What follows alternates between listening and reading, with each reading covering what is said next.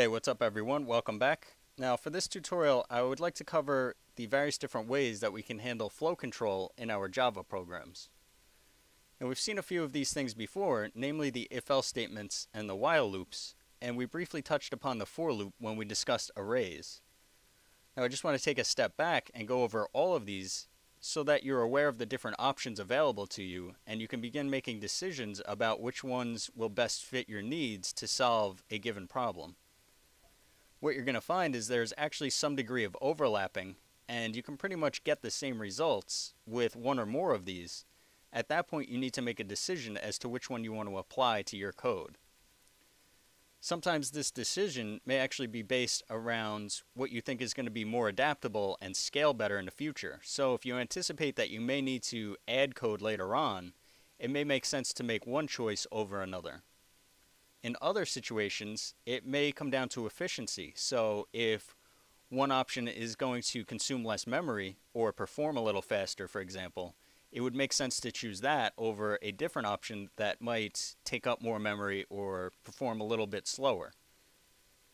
Most of the time, however, your decision is going to come down purely to your style and what you're most comfortable with, because ultimately you want your code to be very maintainable and readable to you so that you understand what's going on at a quick glance. A lot of the times this means the less lines of code, the better. That's not always the case because technically we could write an entire Java program on a single line, but that doesn't mean that it's easy to read or easy to understand. It's actually really difficult in that situation. So you don't want to take it to such an extreme that you're actually doing more harm than good. But if you only have 4 lines of code to go through as opposed to 20, if an error pops up, now you only need to look through 4 lines of code to figure out where that error is. So usually less lines of code is a goal that you should look to reach.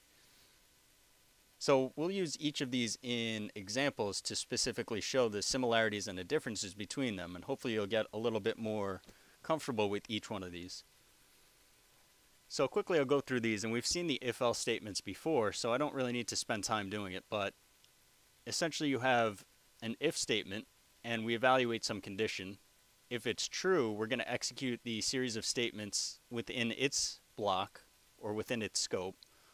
And if the condition is false, we would jump down to the else block and execute whatever statements fall within its scope. Now, similarly, we can actually replace the if-else statements in a lot of cases with what's known as a switch statement.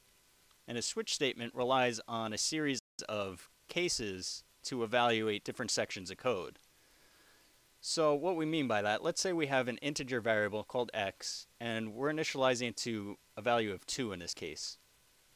We're going to pass our variable that we want to analyze into our switch case, our switch statement rather, and then we're going to make a case for each of the potential options that we think we want to handle for that variable. So for case 1, and this 1 is an integer because x is an integer, so we're anticipating handling different integer values. So in the case that x is 1, we're going to execute this statement, so we just print out 1. And then notice this break statement right here. This is a special keyword. And basically what it's doing is telling us, once we execute this, when we see the break statement, to jump down to the closing bracket. In the situation that our x is equal to 2, which it is in this case, we're going to evaluate this section of code. So we would print out 2 and then break. And if our x was some other value, 0, 3, 5, 9, anything else other than whatever we've handled specifically with our cases, we're going to execute the default segment of code. In this case, we would print out nothing to see here and then break out. If we actually left out the break statements, we would just continue executing each of these instructions in order, and it wouldn't matter which case we're evaluating. And we'll see this a little more in our examples. So we have the for loop, and we've seen this again with the use of arrays. And one use for it is actually iterating through arrays, but we'll see another way to use the for loop a little later. Basically, the for loop is a way of continually doing a loop of code or a set of instructions a given number of times. So in some ways, this is similar to the while loop, and we could make it act essentially the same way. It comes in three parts. The first part is executed when we first initialize it. So we're going to set an integer I equal to 0. And now each time that we pass through this loop, we're going to evaluate the middle section here. So as long as I is less than 10, we're going to continue executing the instruction or series of instructions that fall in its scope. And at the end of this loop, each time we want to increase our I by 1, so I++. It doesn't have to be I++. You'll see this a lot, but it could be I plus 5, for example. It just depends on whatever you need out of this loop.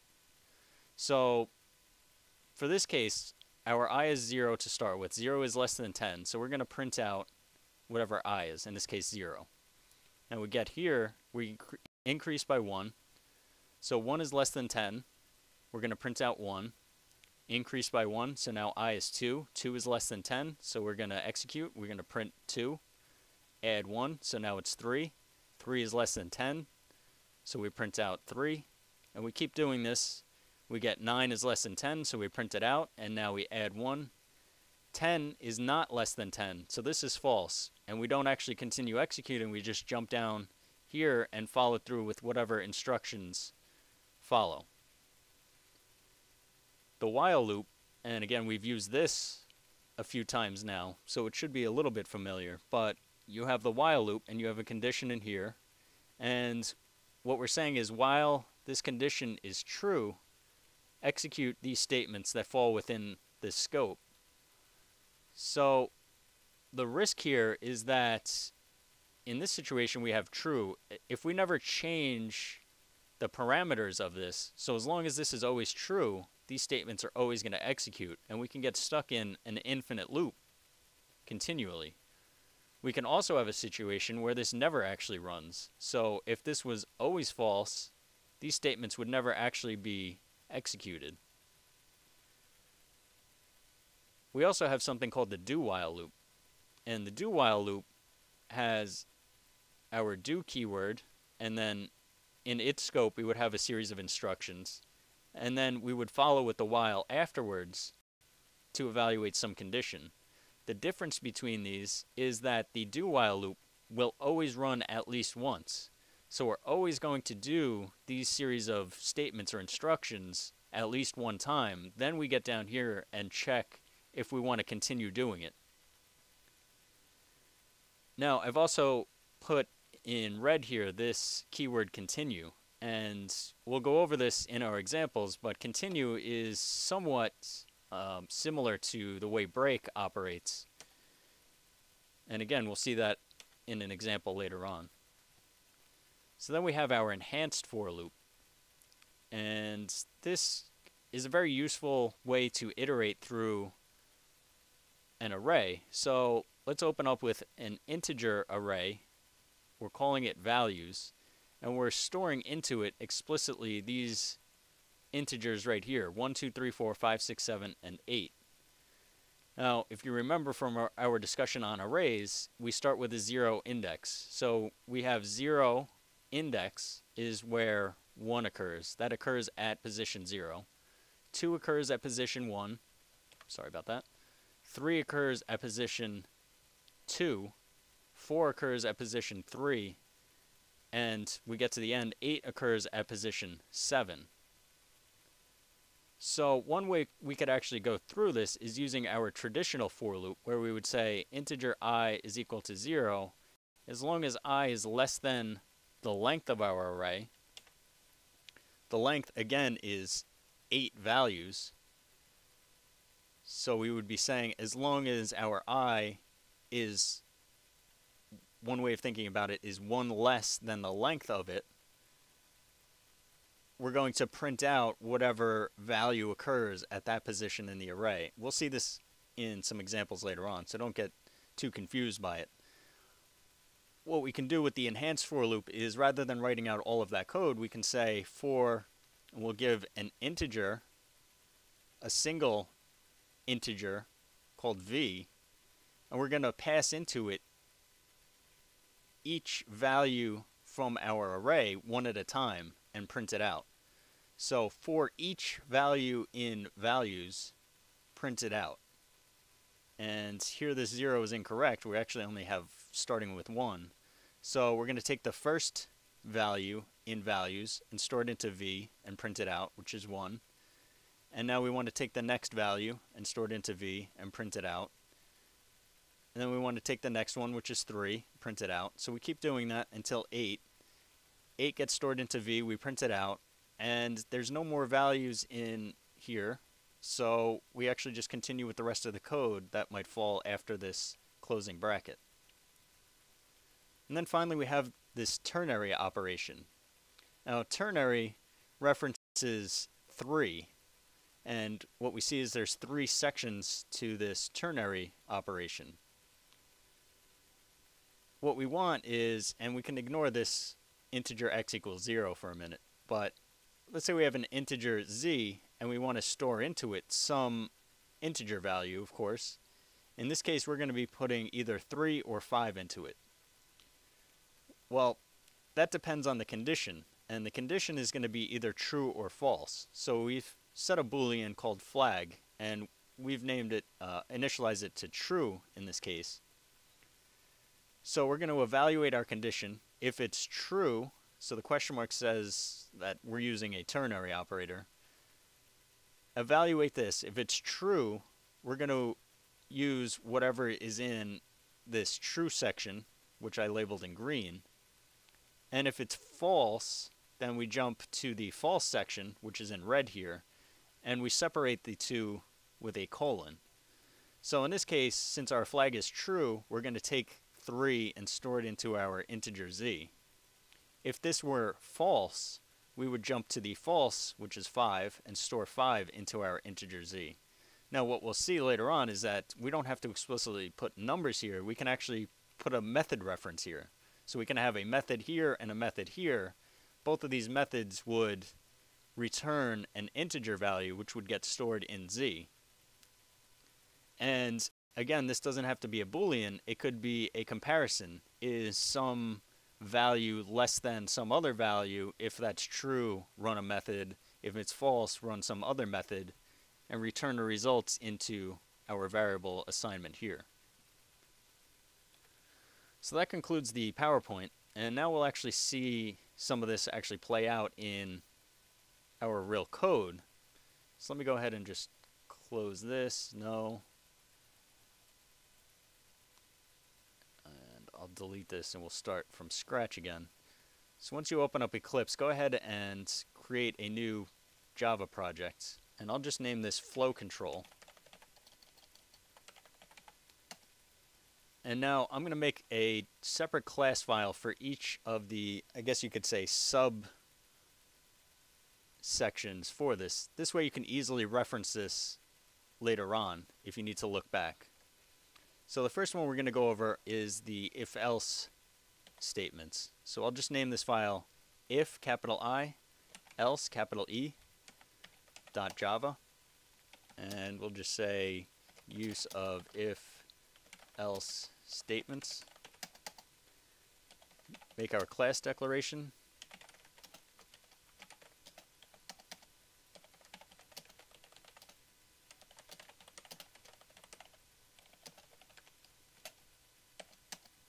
And now inside our main method, let's go ahead and make a variable, an integer.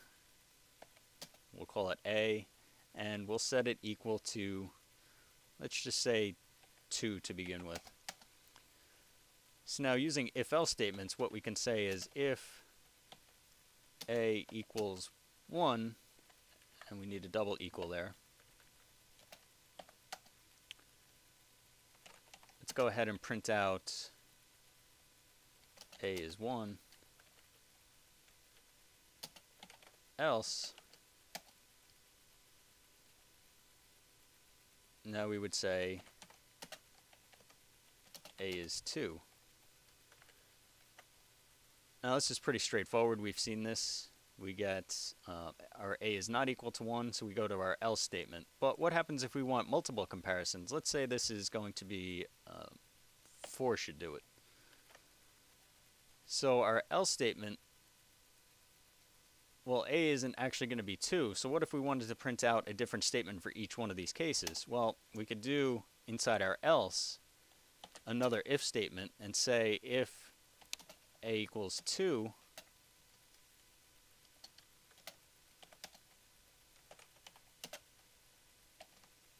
A is 2. And now we could handle the case for 3, saying if A equals 3,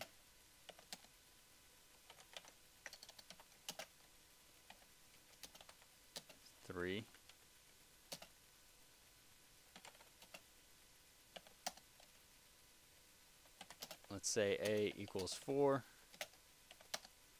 And you'll see why I'm doing all of this craziness in a minute, but A is 4. And then, of course, if it's not 4, let's just say A is something else. Let's go ahead and get rid of this line here. And we'll print it out. So A is 4. And we're printing out this statement here, but you can see we have to go through all of this, and in terms of maintainability, this becomes a little bit complicated because now you have to keep track of all of these different brackets. And I know Eclipse helps us a little bit because if we go to the outside of it, we can see where it pairs up with pretty quickly. But again, this isn't, it's not very elegant. And we actually have a better way of handling this. So for this situation, let me just go down here. What we could do is replace this again with our switch statements. So let me save this and go ahead and open up a new file. And I'll name this switchcase.java. And we'll just say use of the switch case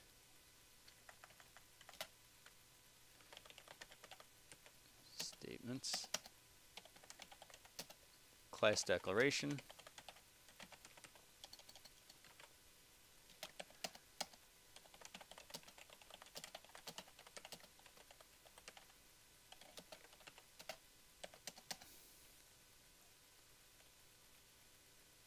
and now let's do the same thing. We'll have an integer A equals 4. Now rather than nest all of these loops, and here's where I had said about scalability, if you need to make changes or add code later on. If we needed to add the case for if A was 5, now we have to go ahead and put an if and handle all of that. So it becomes a little bit tedious to figure out where we have to put it and then add all of that in. So that makes sense to use our switch scenario. And what we do is we type our switch. We're going to pass the variable that we want to handle in it. And now we want to handle each of the cases for the values that we might anticipate. So we might have our case for 0, and we'll execute a statement or series of statements. Now I'm going to do different things in each one of these just to show that we're not necessarily doing the exact same thing each time. In the case that we have 0, let's just print out the word 0 and now break out of it. In the case that we have a 1, let's go ahead and let's make a new integer, we'll call it b, and set it equal to a plus 5, and now print it out.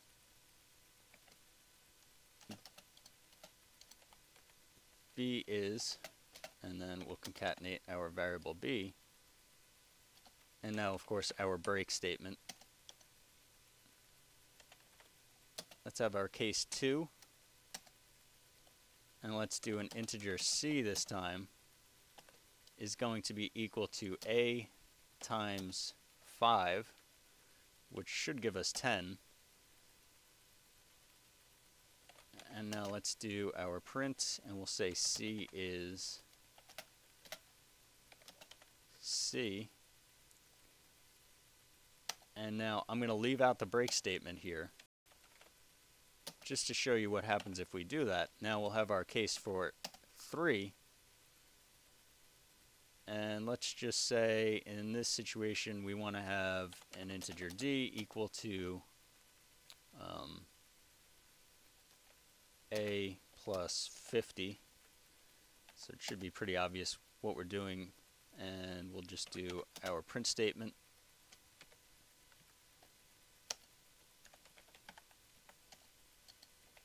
Our case for 4.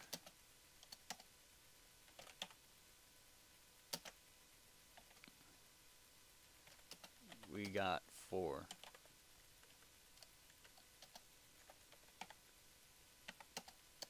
And finally, let's do a default. And we'll just put nothing to see here. Move along. And break out of it. So now if we went ahead and ran this, and just remember that a is equal to 4, so we anticipate getting this case here. We run it, and that's exactly what occurs. So now let's go ahead and just change this back, and which one, in case 2, I actually left out the break statement. So let's see what happens when we do that. So we evaluate, and we don't have 0, we don't have 1, we have 2. We're going to store it into some variable c, a, which is 2 times 5. So we get c is equal to 10. Now we print out 10. We get that down here. And now we actually get this 52 on the line. Well, that comes from here where we're saying d is equal to a, and the last we checked it was 2. So 50 plus 2 gives us d, and now we're printing that out. So because we left out the break statement, we just keep right on going with the instructions. So if we were to take that out as well, and let's run it again, we get the next one. And let's go ahead and comment that line out and run it again, and we actually get the default case as well. So you might actually find situations where you want to leave out the break statement, although I probably wouldn't advise it, but it's a possibility that you could leave open. But under normal circumstances, just make sure you include it, otherwise you may get some interesting results. So let's move on, and that covers our if-else and the switch. So now let's do our for loop. And we'll create a new class for that. What am I doing? New file, and we'll just call this for.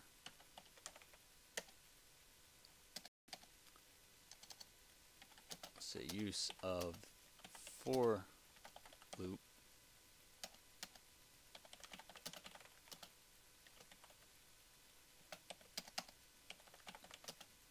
Make our main method.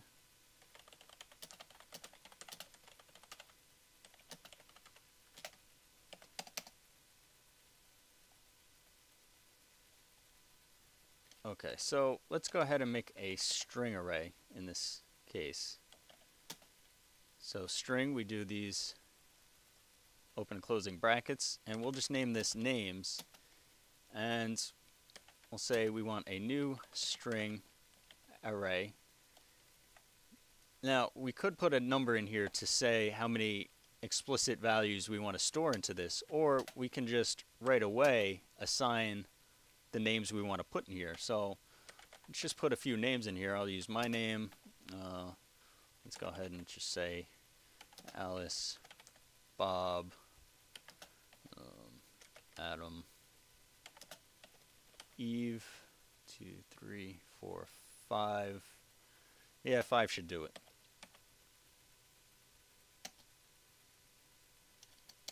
Let me just make a little comment. We have 5 names indexed 0 through 4.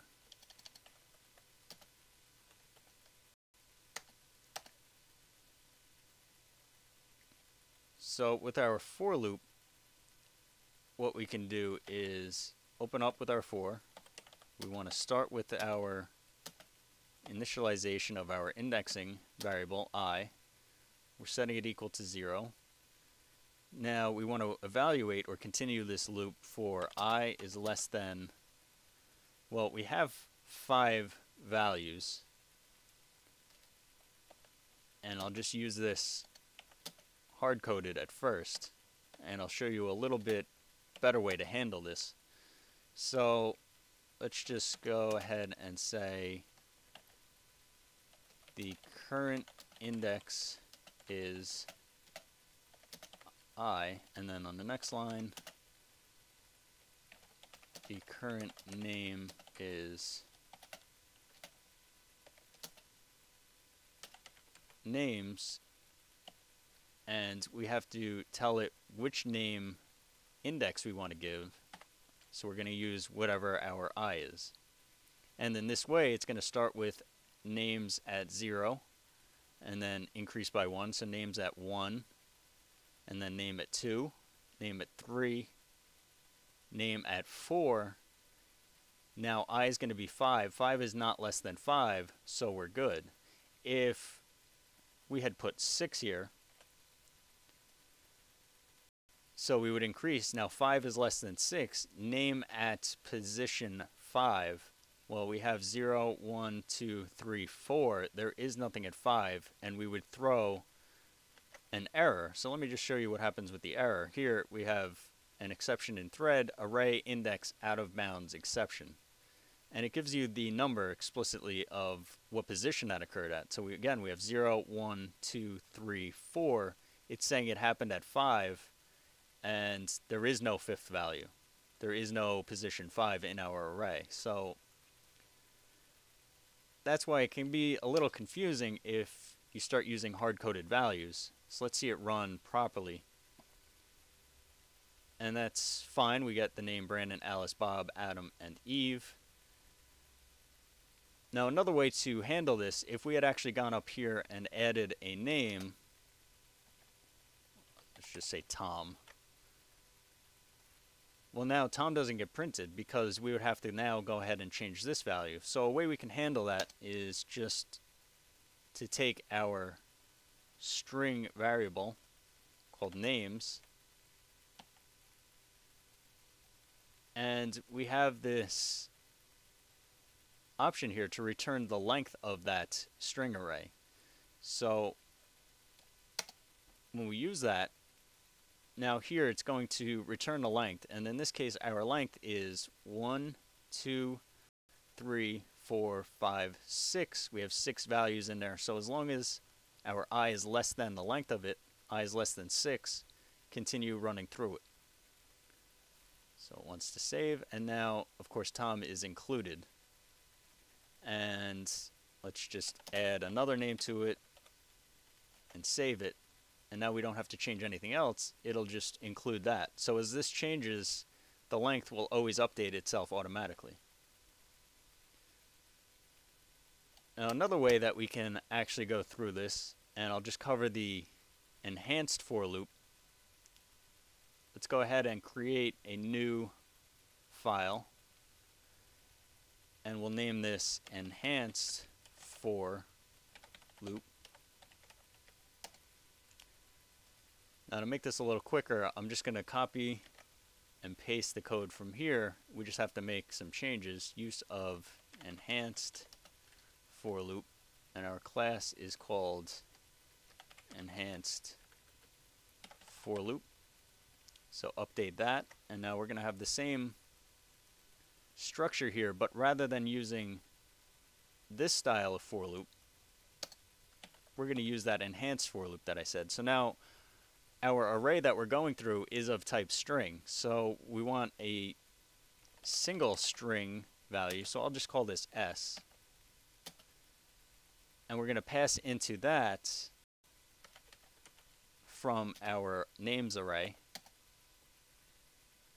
So basically this is for, and in PHP language, they refer to this as the for each statement, and it's the same thing. So what we're saying is for each value or each string in names array, assign it into S and do something with it. So let's go ahead and say,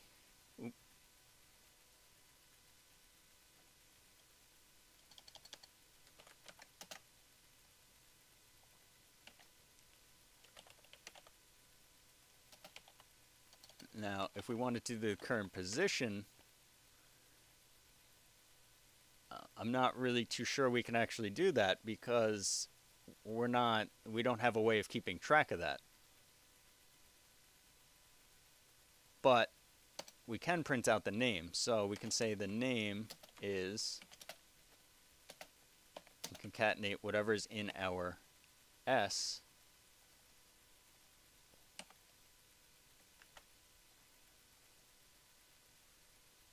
So let's go ahead and run this.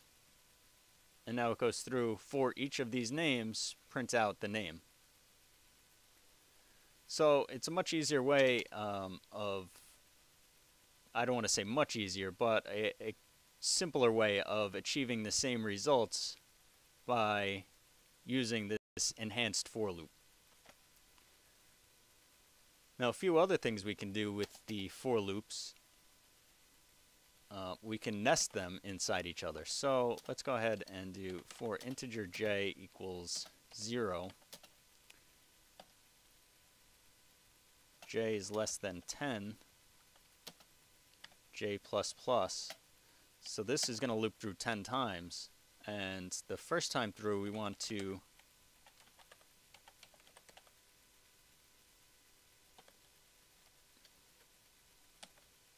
print j. And now let's run another for loop inside of here. And we'll say integer k equals 0. K is less than 20. K plus plus.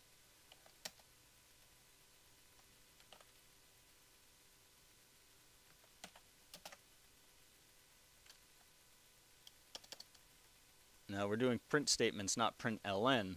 Just keep in mind.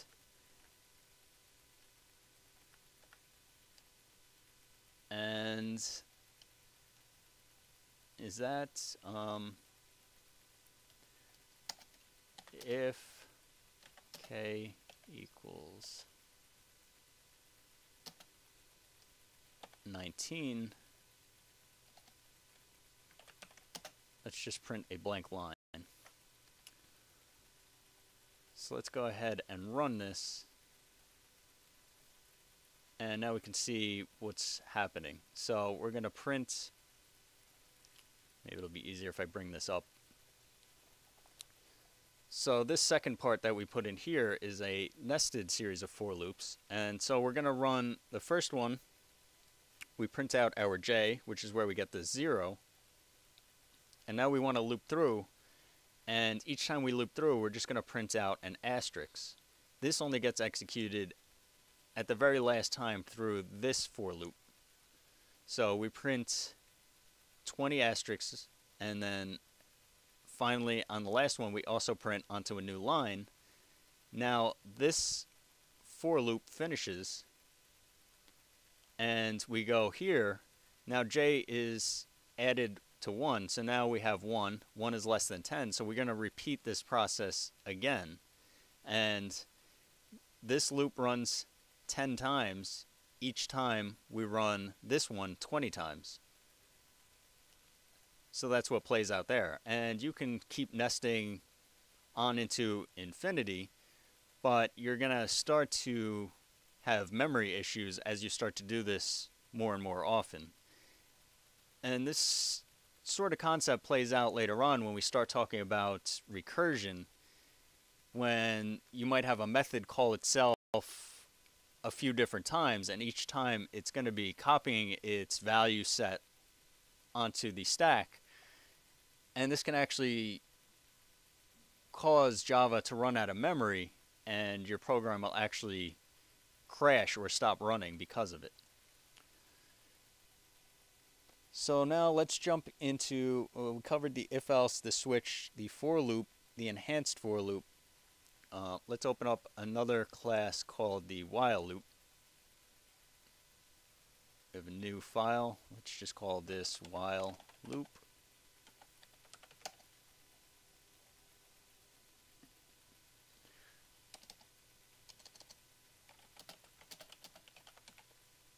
While loops. And now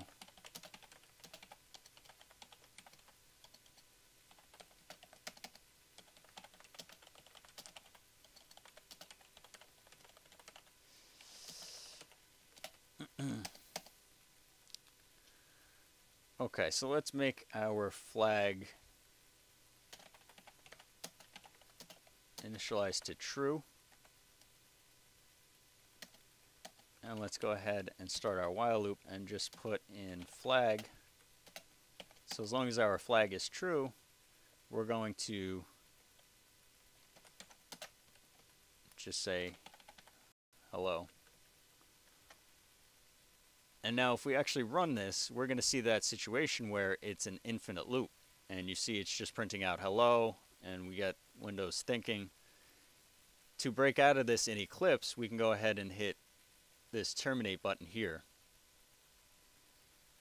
And we're actually just stuck in this infinite loop here.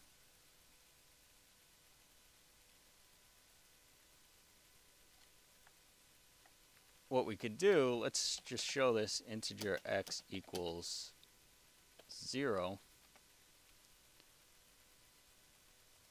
And let's say x plus plus.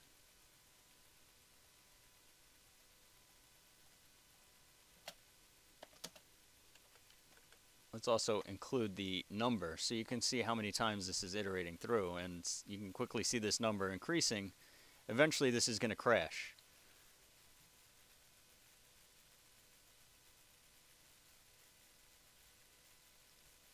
Now again, rather than wait for that to happen, what we can do is say print it out, and if x is equal to, how far did we get here? Alright, so let's set it to 55,555, I don't know, some arbitrary number. Now we want to say our flag equals false. So this is going to keep running, and when we have our x value is set to this, we now switch our flag to false and we break out of that loop. Now alternately, we can have this start out at false, and if we run it, well, there's our program. We never actually ran our while loop because the condition was never meant for it to actually run. Let's just put some arbitrary thing, and we can see we just immediately jump to this statement here. Now, to contrast this with the do while loop, let's go ahead and make another class, and we'll just call this do while loop.java. Use of do while.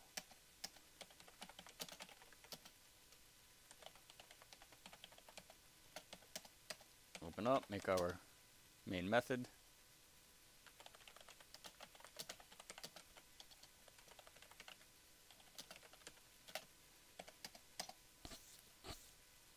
I'm going to go back and just copy the same code here. We're going to change it a little bit. So let's go above the while statement. We'll open up with a do. And now let's copy our code here.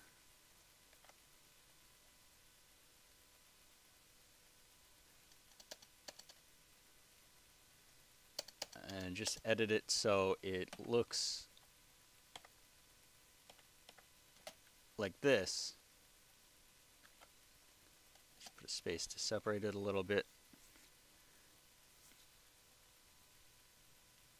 Now, our flag in this case is false. So while our flag is true, this should loop through. But what we're going to see is that in this situation, it actually runs through one time. And it would continue running if we set this to true. But again, this differs from the regular while in that when we ran this, we just immediately jumped to here. In this case, we ran it at least one time. And then depending on how the while loop, the while condition evaluates, it would continue or wouldn't. So now we're setting it to true, and it's going to continue again until our flag is set to false, and then we break out and print this here statement. So that covers the while, the do while, and then I guess finally we have to cover the ternary operator.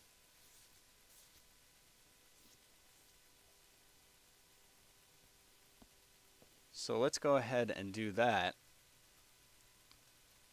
We'll create another class and we'll call this ternary.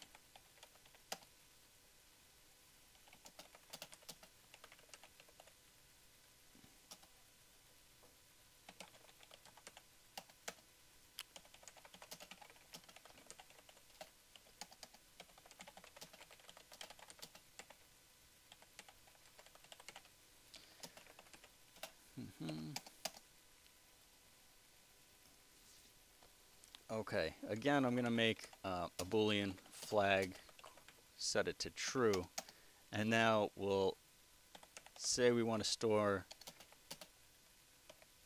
or initialize some variable z with an integer, but we're going to use the ternary operator. So we're going to use our flag as our evaluation,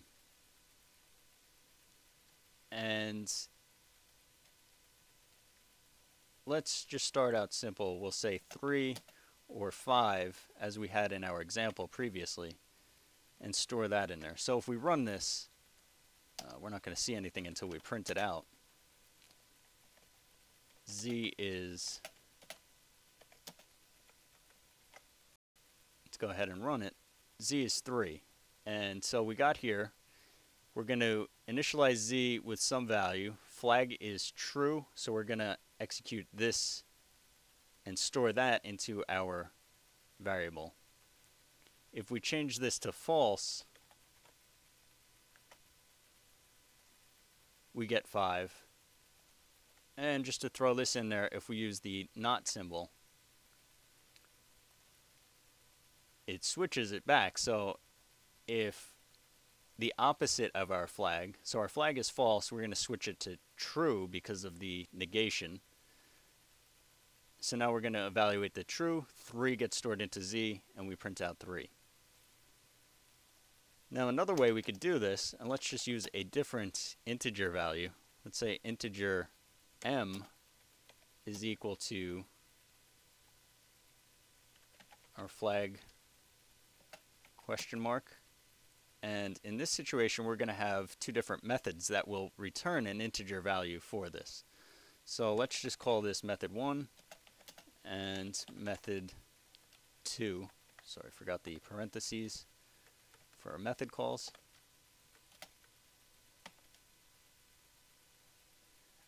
Now these methods don't exist yet, so we can create these methods quickly by just hovering over it and creating it, and Eclipse does this for us. Now this says it's going to return an object, but what we actually want it to return is an int. And let's just change it to returning 3 and 5. So we'll print out m is. So again, we're taking an integer variable m and assigning it a value depending on whatever our method returns. Now, which method gets called depends on this flag. So if our flag is true, we would call method 1, and if our flag is false, we're going to call method 2. In this case, our flag is false, so we expect method 2 to run. And method 2 returns 3. So let's go ahead and run this, and we get m is equal to 3, which is exactly what we expected. So that uses pretty much all of these different things that we've talked about. One other one I want to go over, I said I would touch upon the use of the keyword continue. So let's go back to our while loop class, and let's go ahead and just let's get rid of this statement to simplify things a little bit.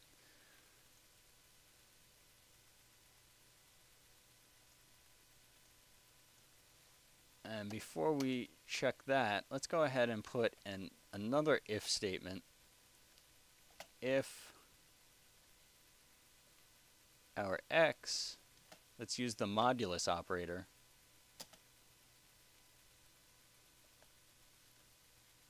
if we divide by 5 and we get no remainder,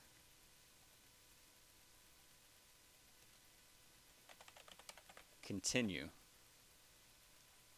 And actually, in order to see what I want this to do, I'm going to cut this out and put it right above our print statement. So let me separate that, and I'll just put a little note here, and while loop. Well, let's go ahead and run this. And what happened? Okay, our flag was false, so it didn't even run. So let me just change that back to true. And okay, so now we're going to run it as we had previously. And that's actually pretty funny. Let me break out of this. The reason this isn't ending is because of that value there. Okay, so if we just scroll up,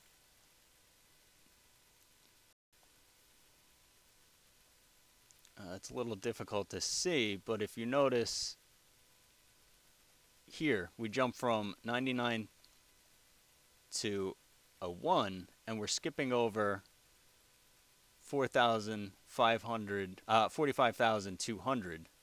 And again, we're skipping over 45,205 in here, and we're skipping over 45,210. So the pattern is that we're skipping over any number that is divisible by 5 directly. So any number that divided by 5 gives us no remainder, we're just going to run this continue statement. And if I take out the hello, and let me make this a smaller number so that we can really just see this. Let me make it 501.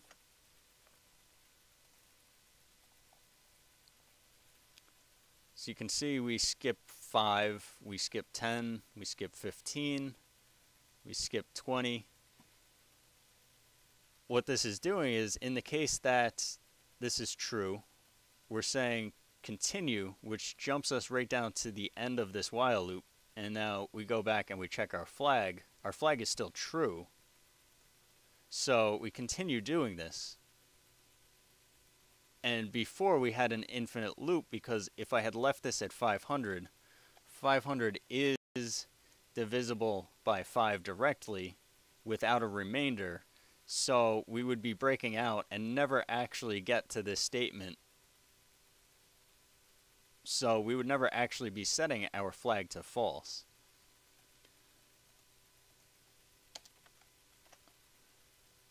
So anyway, I just wanted to highlight the use of the continue statement. What it's doing is it's telling us to break out of this loop and jump down to the end of it and then reevaluate it once again.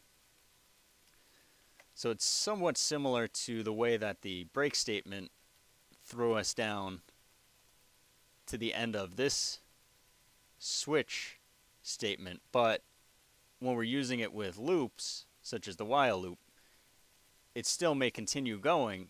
We can just use it to break out of our code for certain circumstances.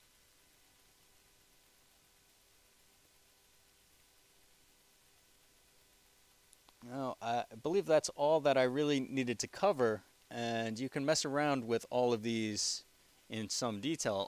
Actually, let me cover one other situation, which I came across kind of recently, where I had somebody ask, let me just make some space here. They had a whole series of different if-else statements.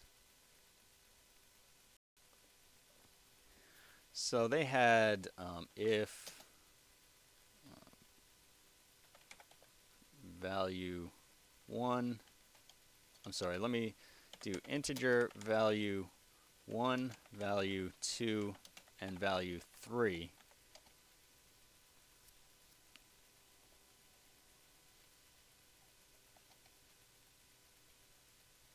And they were doing if value 1 equals 0 and value, I shouldn't have had a space there, value 2 equaled 0,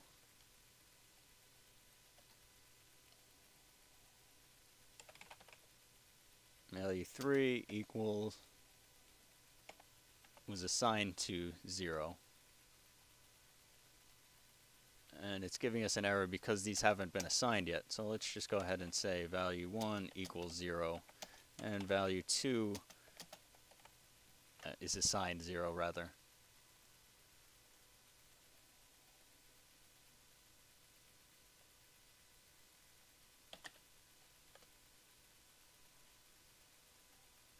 And they had a whole series of statements like this printed out where they were checking for this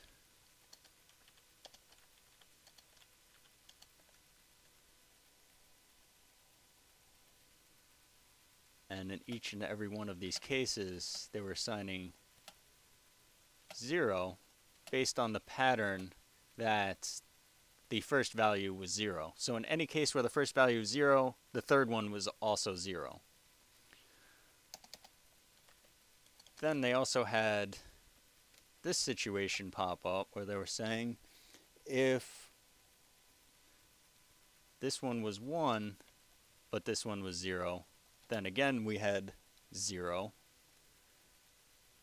and this continued.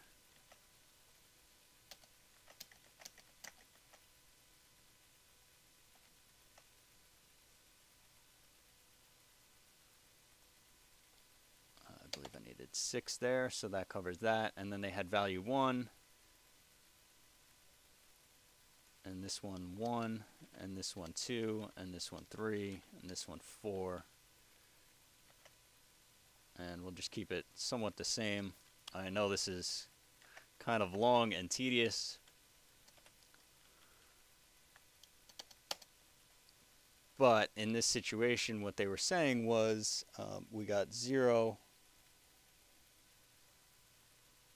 and when they were equal, I believe, then we moved to 1.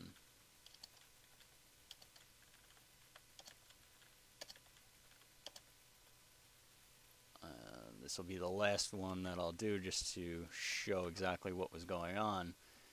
In this case we had 2, 0, 2, 1, 2, 2. Oop.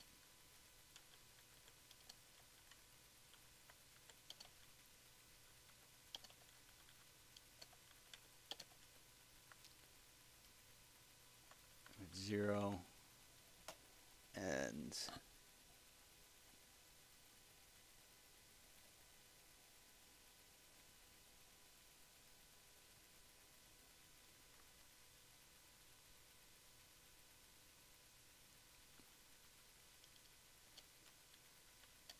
2, 2, 2, 2.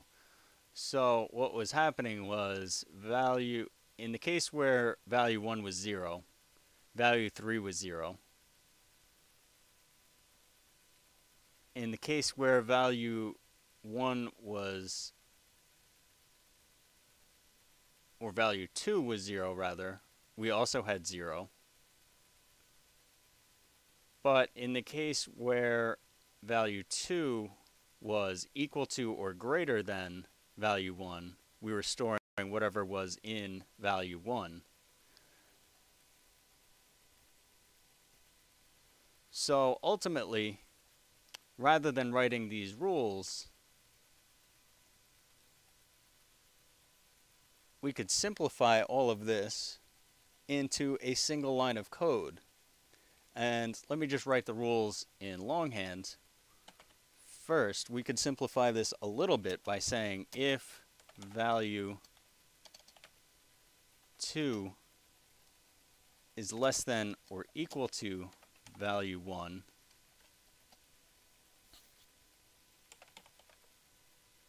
value 2 is equal to value 3. I'm sorry, value 3, I wrote that backwards, is equal to value 2.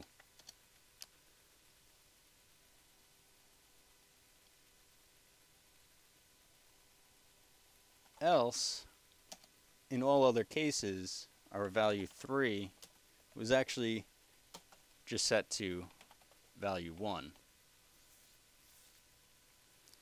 So again, let's check this with value 2 being less than or equal to value 1. So this is value 2, it's less than or equal to value 1. We're going to assign value 2 into 3. And in the case where they're equal, we still assign value 2. And in the case where value 2 is greater than value 1, we're just going to assign value 1 into value 3. So this is the somewhat abridged version of writing all of those rules out longhand, but we can actually achieve all of this in a single line by using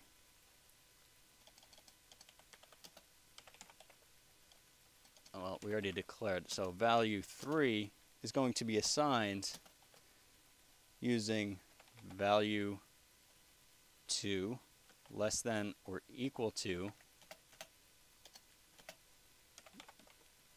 value 1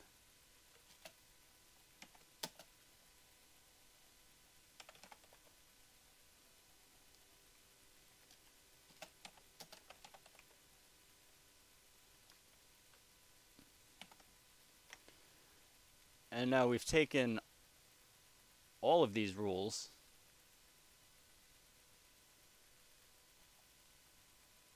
condensed them in this situation into 4 lines of code. And in this situation, we've actually gone even further and improved it using our ternary operator into a single line of code. So again, let me just count this. We've taken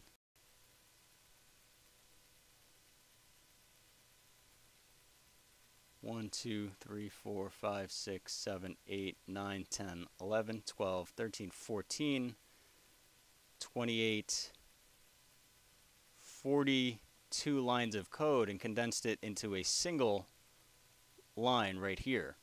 So again, if we had some problem and we took out all of this code, if we had some problem, we only need to look at a single line to figure out what's going on. And there's less chance that you're going to make an error in this single line than you would in all of these 42 lines of code that we wrote here.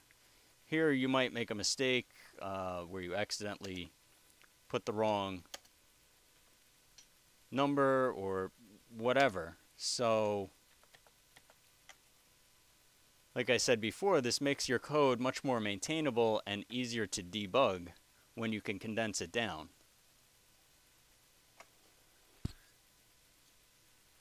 It pretty much does it for all of our different flow control options, and we've taken some cases where we've condensed code, especially here, and we've shown the difference between, let's say, the while loop and the do while loop. So it becomes up to you to figure out which one you want to apply to your code, and there's really no right or wrong answer. You can pretty much mix and match these. It depends, number one, what you feel most comfortable with, and number two, which tool is right for the job. You may find that you use one and later on it doesn't fit exactly as you want, so you go ahead and change it. And as you get more experience with it, you'll figure out which ones to use in different scenarios. So that concludes the duration of this tutorial, and we'll pick up in the next tutorial using a few different objects. I think I'm going to go over the string objects and the different methods that we can use with that. So check out the next tutorial.